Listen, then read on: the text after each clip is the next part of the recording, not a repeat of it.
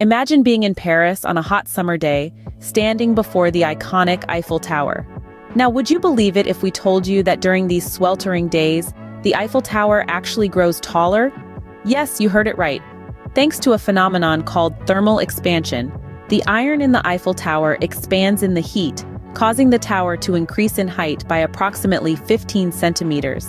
This might not seem like much considering the tower's overall height, but it's certainly fascinating to know that even massive structures like the Eiffel Tower can change with the seasons. So, next time you're in Paris during the summer, remember, you're looking at a slightly taller Eiffel Tower. That's a fun fact you can share at your next gathering. Stay curious and keep exploring the wonders of science. There's always something new to learn.